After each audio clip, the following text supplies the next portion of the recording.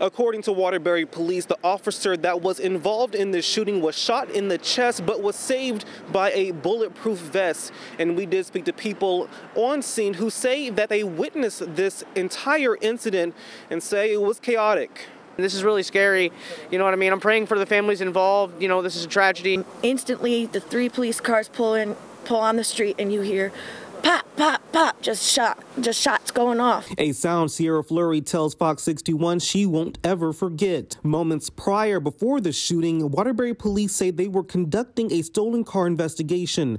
That is until something alerted the suspects, causing them to run, nearly hitting Fleury. Literally inches from my mirror.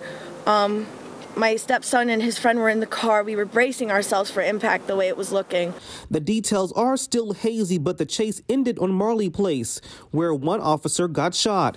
He was transported to St. Mary's Hospital in a very timely fashion, given first aid by other officers on the scene, and that officer is doing fine and recovering now. 4 suspects have been taken into custody after being found about 15 minutes down the road at Oxford Airport. Fox 61's cameras catching a glimpse of the vehicle driven by the group before it was towed away. The state police have taken over parts of the investigation and are calling for patience. At this point, we are in the infancy stages of this investigation. A lot of information, a lot of details as it relates to this investigation cannot and will not be released at this moment. Witnesses like Fleury says this could have ended much worse.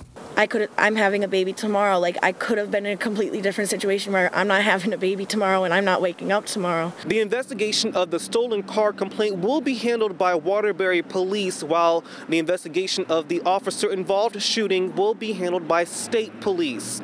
We're in Waterbury. Brian Ditlake, Fox 61 News.